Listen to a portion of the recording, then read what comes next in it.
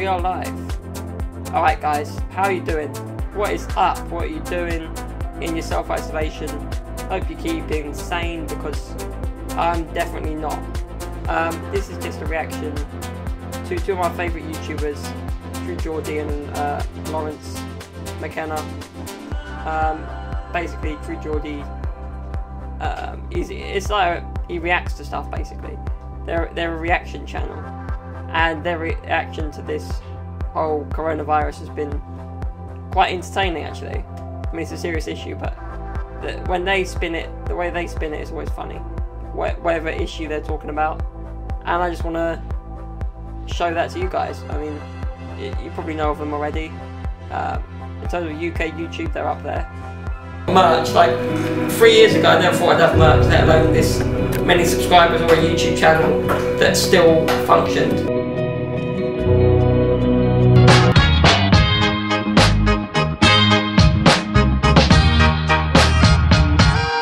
And you would know him from the KSI Logan Paul fights, or the moment when KSI called out any of the Pauls, the Paul brothers, whoever.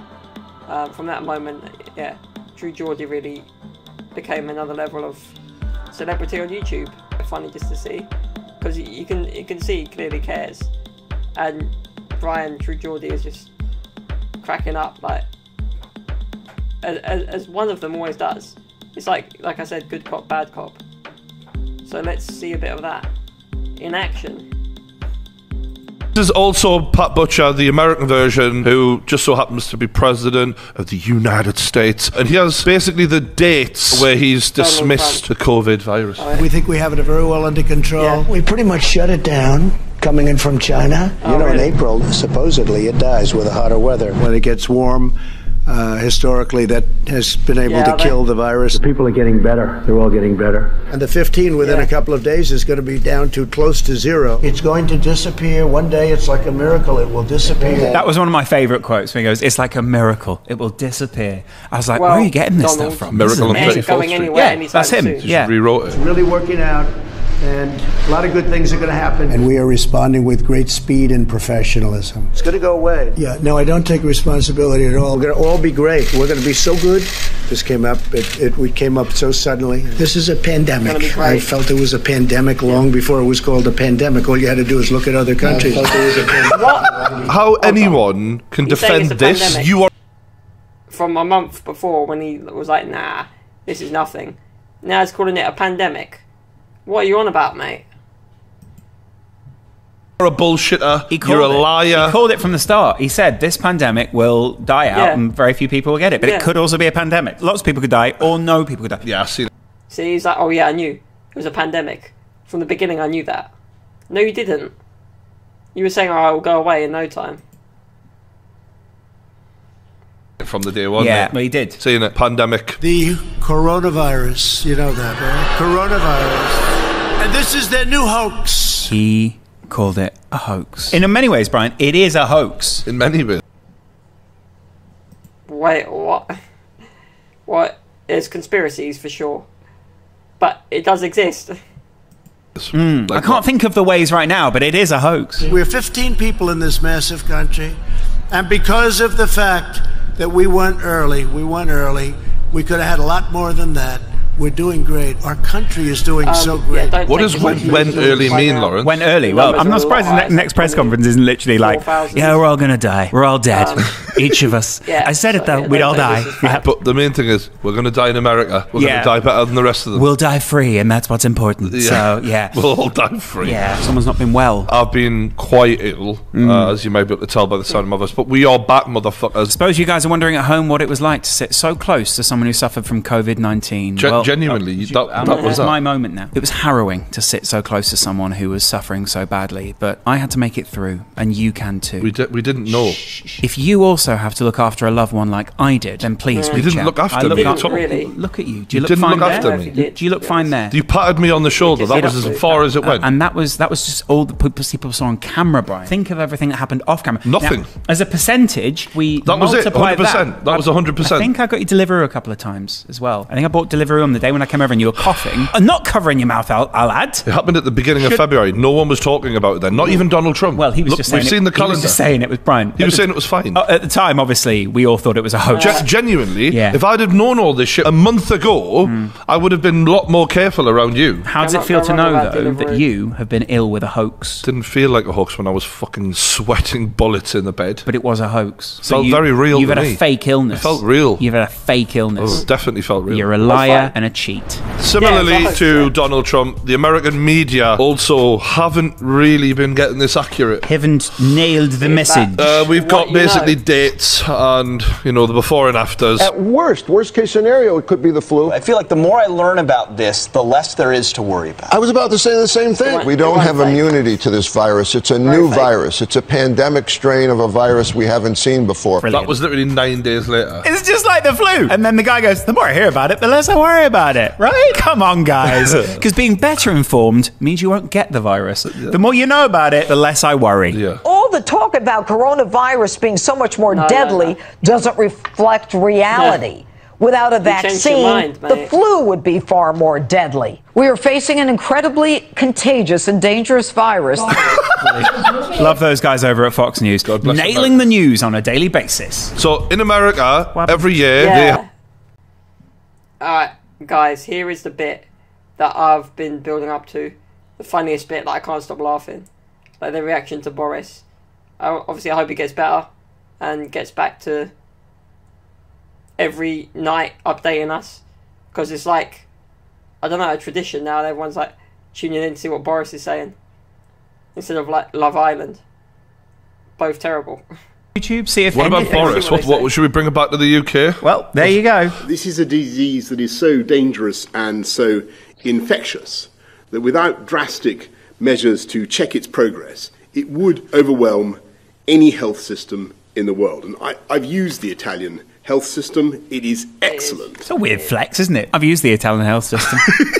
There's times where, as people, we have to just switch off from the shit at times. But when they start saying serious things, I go, oh, fuck. Like, you know what I mean? Like, fuck, he's right. I do go, oh. He's right 3 weeks late, but he's right now. At least he's right now. This guy fucking, a couple of weeks ago, was just like, we just need to flatten the sombrero. Squash that. If you're calling it a sombrero, how can you take it serious? A sombrero ain't very dangerous. Sombrero. When everyone was like, just flatten the sombrero. And now he's like, actually, this is really fucking serious. So there'll be no sombreros for you lot anytime soon. Yeah, exactly. Okay? Yeah. Although, no flights. For a homebody like me, this is sort of, really, I'm just staying in all the time. It's like, it's really just that you don't get me to come over anymore. That's the only difference. That is annoying. That I quite like that. You think it's annoying? Yeah, because I like you coming over. Right. But for people who like to go travelling, this must be a real fucker. Yes, it is. Self-isolation, they're still doing videos. Well, maybe now they're not, but still, like, as a YouTuber, when you got like a whole group, it's hard to keep up with the videos and keep safe in this situation. Especially if you're out filming. Well, now you can't. So you confine to indoors anyway.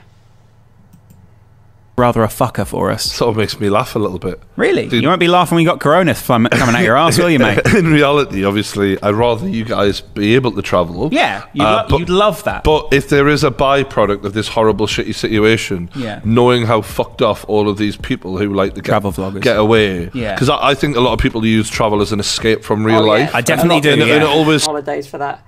They'll like build up all year to that moment.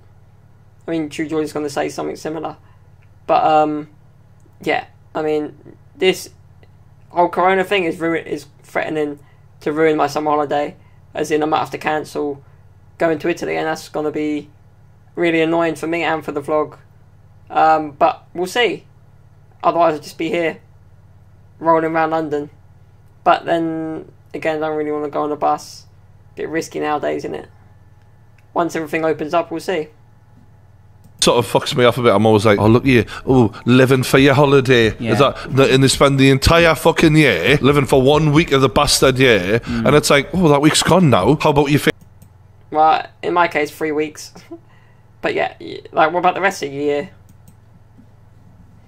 It's reality. There goes gravity. Oh, well done, Eminem. But you choked. Ultimately, To beat this crisis, we will need a combination of better science. You know what we're going to need for this? We're going to need some better science. Yeah. Fuck, we're going to need better science.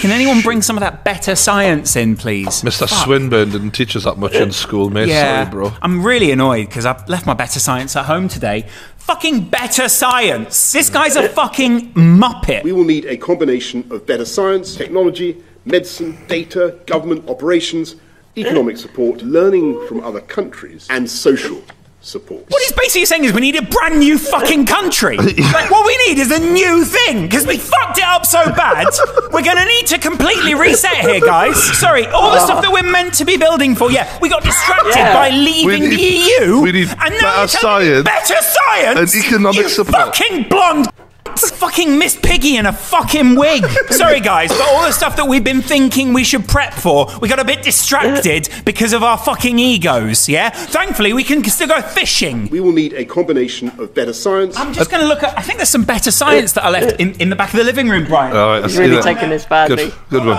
I think I left my bed... There's fuck all back there, you fucking moron! There's no better science anywhere! What, are you just gonna pull better science out your fucking fat ass? Better science, my ass. Oh.